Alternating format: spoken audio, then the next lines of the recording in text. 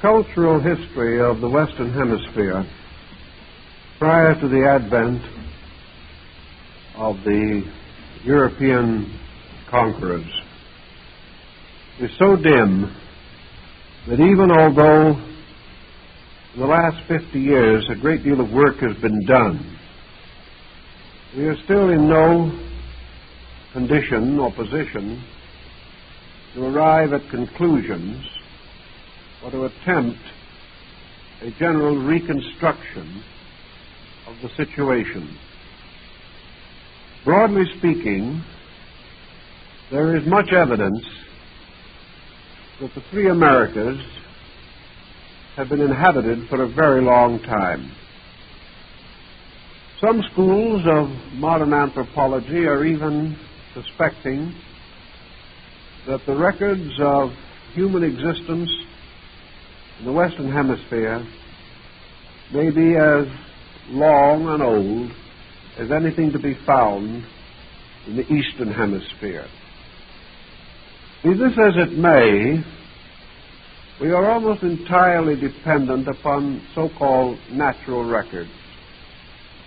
Through the excavation of mounds and the examination of ruins, we try to piece together the story of Amerindian culture. The possibility of Asiatic influence, or even European influence, cannot be eliminated, even when we think of comparatively early times.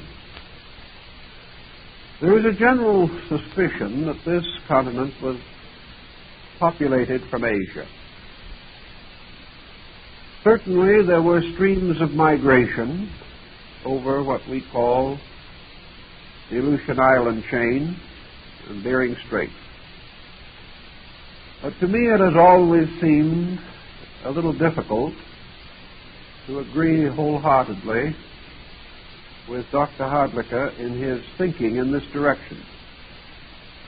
It seems to me that these ancient migrations do not explain the cultural pattern that existed here at the time of the conquest. It would seem more probable that travelers, adventurers, perhaps shipwrecked mariners, did reach the western continents from some other cultured area, perhaps 2,000, 3,000, or 4,000 years ago. Something happened here that is not fully explained by any of the records now available to us.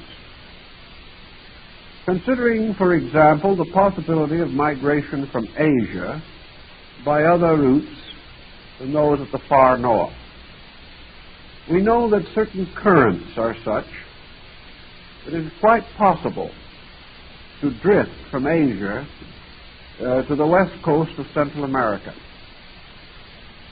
This drift would be very largely the result of currents which, however, are not so fortunate if the wanderer wants to drift home again. Thus, they would appear to have been the possibility of a one-way travel at a very early time from Asia. We also know that down in the Polynesian area, navigation by means of very large canoes was advanced perhaps further than we realize. We know that in these areas there are canoes that can and have traveled 3,000, 4,000, 5,000 miles. That all this western land could have remained untouched by any contact with Asia or Europe or North Africa from the dawn of time until the Columbian voyages, this does not seem to make sense. We do recognize the probability that the early Nordic peoples reached the northeast coast of America And if we may trust the records in Plutarch's voyages, Greek mariners may have explored the St. Lawrence River. Certainly things did happen. And these things left real and genuine marks upon the way of life in the Western Hemisphere. I have not as yet, quite intentionally, mentioned the Atlantic hypothesis. The possibility that an Atlantic culture may have actually laid the foundation for the civilization of the Americas.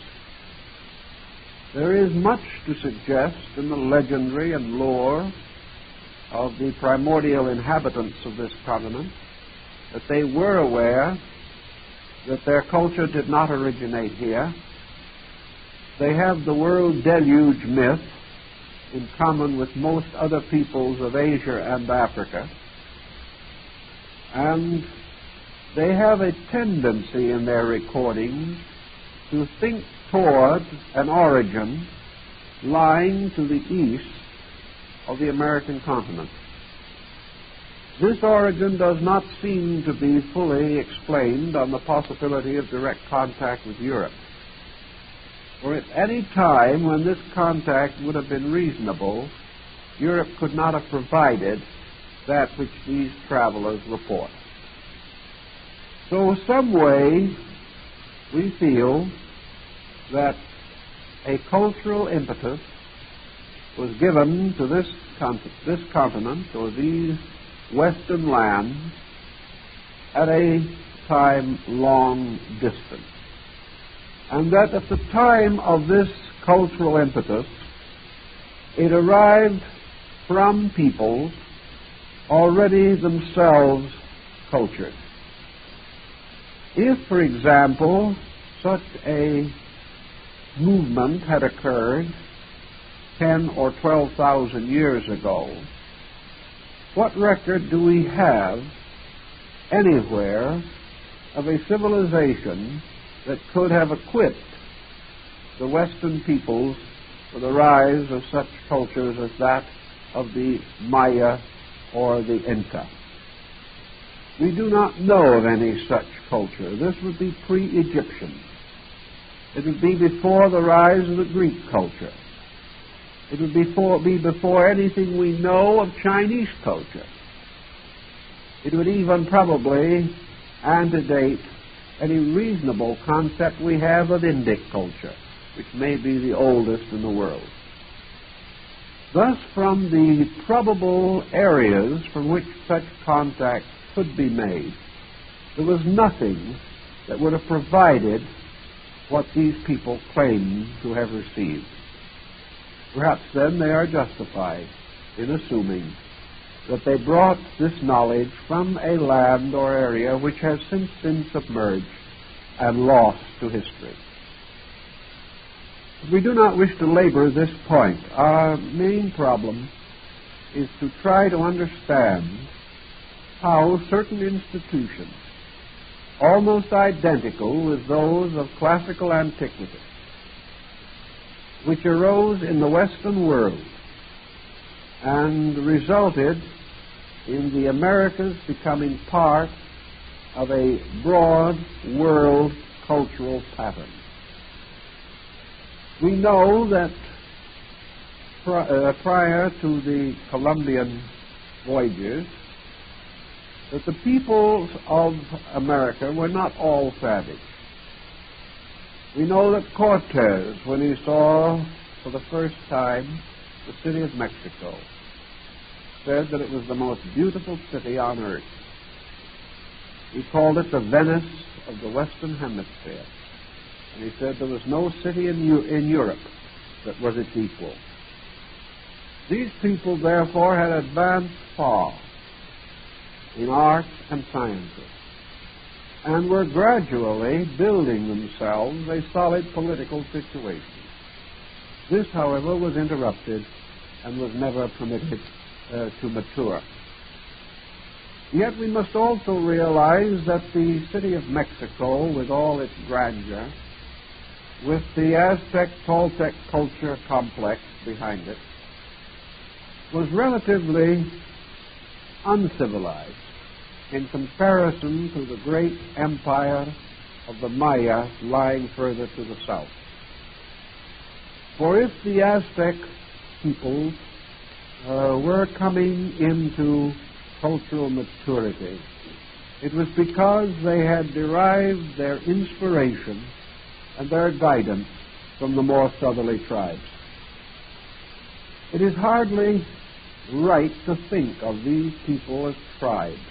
They were much more than this. They were nations.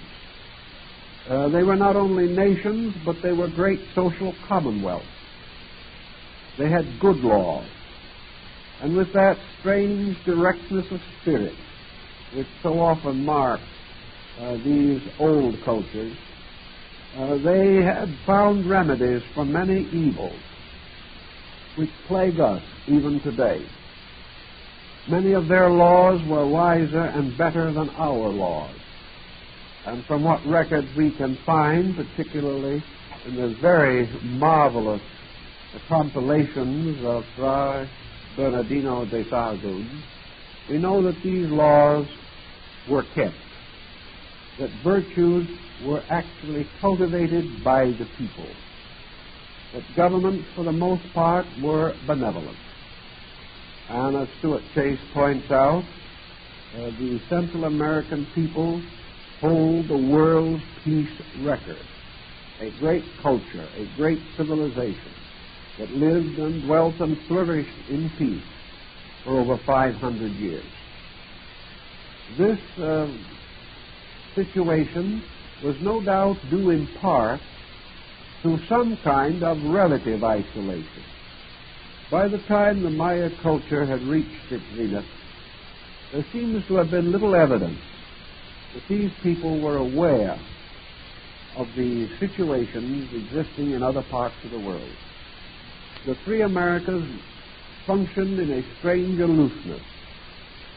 Their cultures developed with comparatively little interruption. They had few of the rugged inducements to intensive competition that we know, even though some of the tribes were warlike.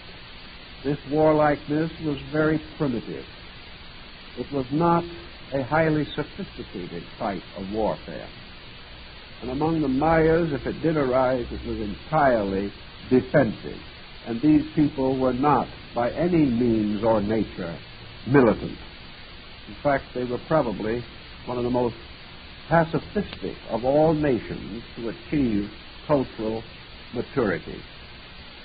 Now, when we speak of the great complex of the Maya or Itzca culture, the Maya is one of those words that doesn't belong, but which we will never get rid of. This culture was not a small thing. It was a great culture. And had it been known earlier to Europe and Asia, probably would have been given precedence over even the cultures of Egypt and Greece in our estimation of human progress. But because it was far away and late of discovery, we have already established ourselves so firmly upon a Greco-Latin civilization that we had no intentions of changing our point of view. In the so-called jungles of Central America, extending from middle Mexico south